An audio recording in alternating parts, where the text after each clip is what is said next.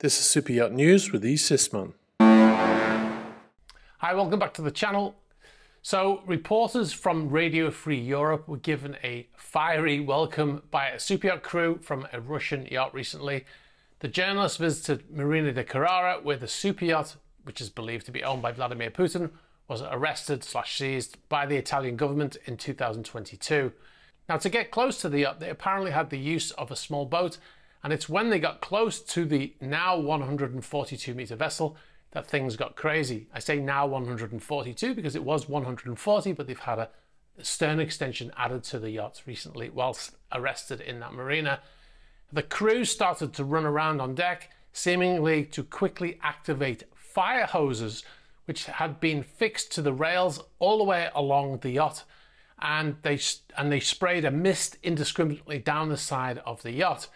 Now, there's really no valid reason why any super yacht crew would do this other than to try to prevent another small boat getting alongside the yacht. The journalists say that they're using the fire hoses like a fire drill, but this is not how you would fight a fire on a yacht, spraying water over the side of the vessel. That behavior has nothing to do with the fire drill. You don't fix water hoses to the rails of a yacht and point them outwards like this. It seems to be very clearly an attempt to spray water spray water over the side of the vessel and to potentially soak anybody getting too close. Now, the Guardia di Finanza, or financial police, these are the same police that froze the yacht there in the first place, appeared and checked their IDs, apparently as a request of the yacht itself. They actually called the financial police on the boat, but they eventually allowed them to continue filming. The crew of the seized yacht also launched a drone to use for surveillance, and it was buzzing the small boat with the journalists in it. Then the crew of Scheherazade even called the local police on the journalists to try to prevent them getting any footage, but after also checking the documents, they allowed them to continue filming. This is all based on what the report says of the channel that posted this video. I'm going to put a link to it in the bottom, in the description below this video. Now, none of this is what you'd expect to be doing when you take a job on board a super yacht as crew. Now, I know that there's some mention of a private security firm also working in the vicinity of that yacht that seems to have been hired to protect the yacht. It could be that the private security firm has set up this and the people on board might not actually be part of the ship's crew, but it might be the security firm instead. But you can see in the footage where the stern of the yacht is still covered as work on the stern extension that we reported on this channel in our last video from Italy shows the vessel having approximately 2 meters stern extension added, despite the yacht being frozen by the Italian authorities. Now, clearly that work is continuing. The crew are seemingly acting as security guards to prevent people from simply getting close to or filming that yacht. I think if I was a member of that crew, I'd probably find a job on another yacht where I can actually do some seamanship instead of this strange behavior of trying to soak journalists with hoses. Now, the reporters brought their own drone to use, but said about it, when launching our drone, we immediately encountered unexpected interference and loss of communication with the drone.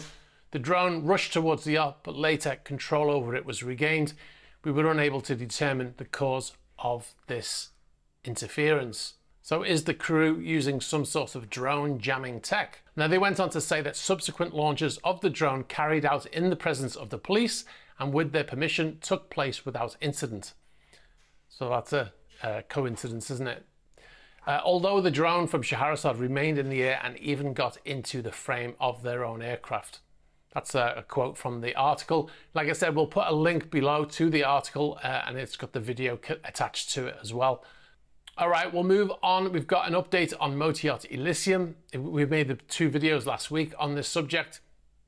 This was the yacht purchased by a banker with a Saudi princess's trust fund.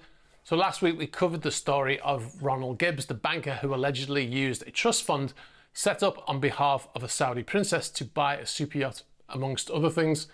The yacht was purchased and sailed by Gibbs as captain/owner and was named Motor Yacht Elysium. It's a Sunseeker 131 model built for Gibbs new and delivered in 2018. Now, this is right around the time when he was being ordered by the trust beneficiary, the princess, to liquidate the fund and return the money.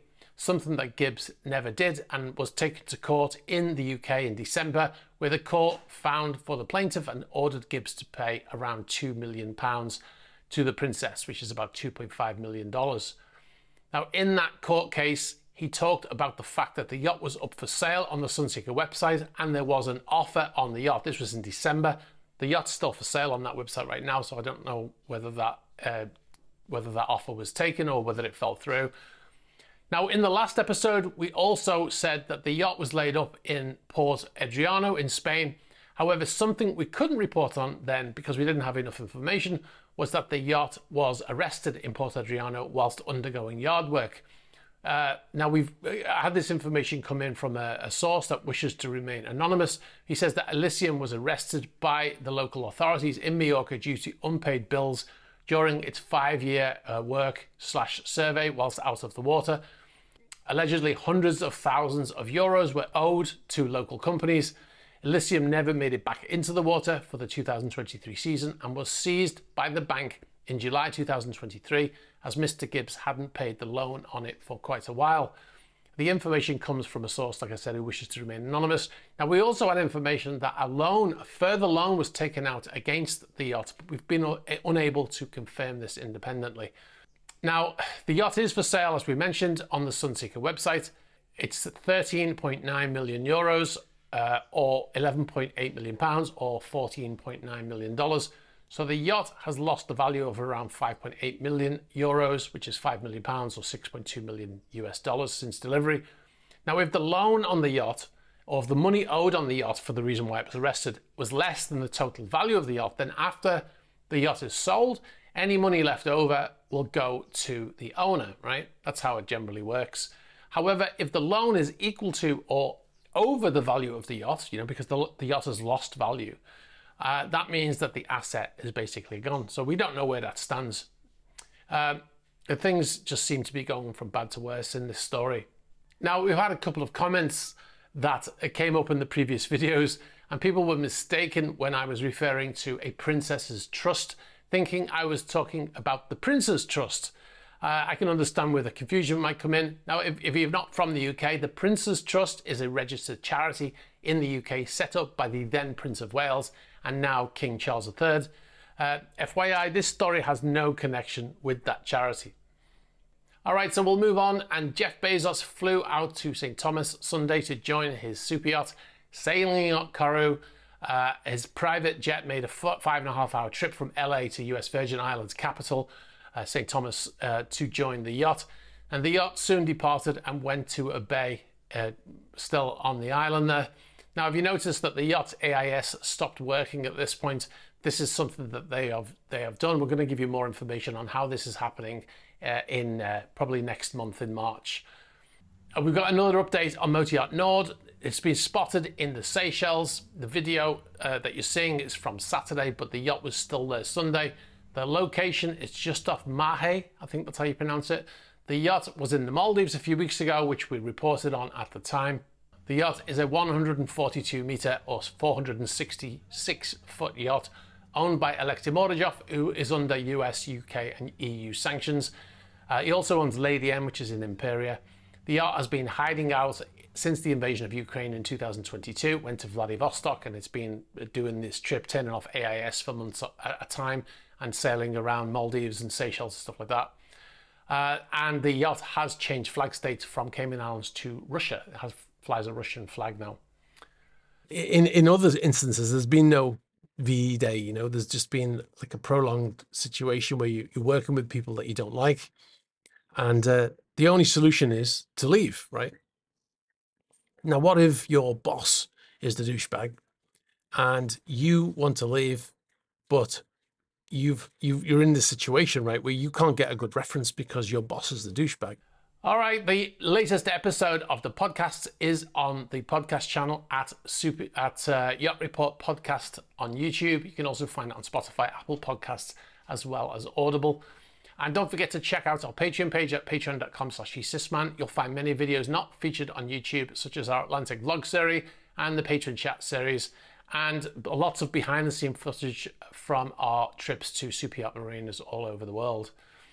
If you've got any information for us about any of the stories here or any other stories, please be sure to get in touch. The normal fashion, you can get us in the email address in the ticker, you can get us on the About page of the YouTube channel, get us on Instagram, on Facebook Messenger, on Twitter, and on Threema.